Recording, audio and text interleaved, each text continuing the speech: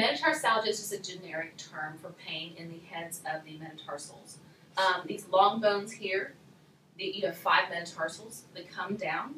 When you have pain to the ball of your foot, and not all pain, but specifically to the head and isolated to the head of the bone, because it's a pressure point essentially, so what you want to do is offload that. You can do that with padding. Sometimes we do an injection if it's really painful.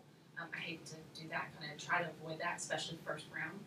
Then orthotic is very simple, or even an over-the-counter insert that we can offload specifically to the metatarsal that's problematic for you. You know, not everybody has to get custom orthotics. It's something that's kind of on a person or a person-to-person basis. I love building some of the different prefabricated inserts we have here with particular areas that are problematic with the feet. So definitely do not go barefoot, especially if you have hardwoods or tile in the house. It's only going to make this problem a lot worse. If you have a house slipper, something with a lot of cushion in it, ideally if you could strap 2 pillows to the bottom of your feet, you'd be very happy.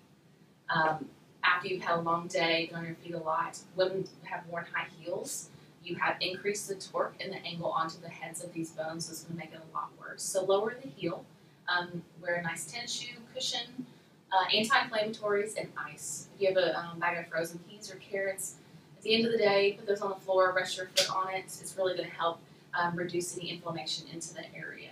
Those are simple at-home things you can do, but if you find that you're not getting better with these things, please call us. We can do different things that are not painful necessarily, but things that will make you a lot better very quickly.